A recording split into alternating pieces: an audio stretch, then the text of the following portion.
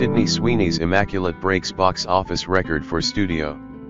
The Sydney Sweeney-starring Immaculate has broken a major opening weekend box office record for Studio Neon. The independent film studio has had massive success with its low to mid-budget movies, with many of its titles nominated for Academy Awards, including Parasite, Triangle of Sadness, and, most recently, Anatomy of a Fall, with the former ultimately winning the Best Picture Oscar in 2020. Mann's Ferrari previously held a record for the studio's highest-grossing opening weekend when it grossed over $3.9 million at the domestic box office during its Christmas 2023 release. According to Box Office Report and Eric Davis on Twitter/X, Immaculate has now accumulated the highest-grossing opening for Neon, with a $5.3 million debut in domestic theaters.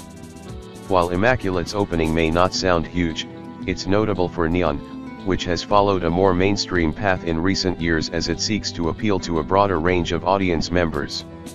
Though made on a small budget and by an independent studio, Immaculate seems to fit into the category of indie movies that can become more mainstream, with a highly commercial star as a main draw for its marketing campaign.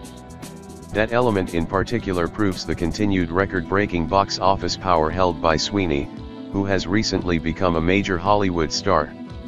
Her last considerable success, 2023's Anyone But You, broke several box office records during its run.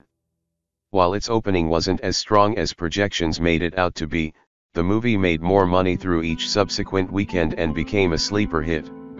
It became the first romantic comedy to cross the $100 million mark at the domestic box office since Bridget Jones' Baby and the highest-grossing William Shakespeare adaptation since Baz Luhrmann's Romeo plus Juliet, as the film is loosely based on Much Ado About Nothing.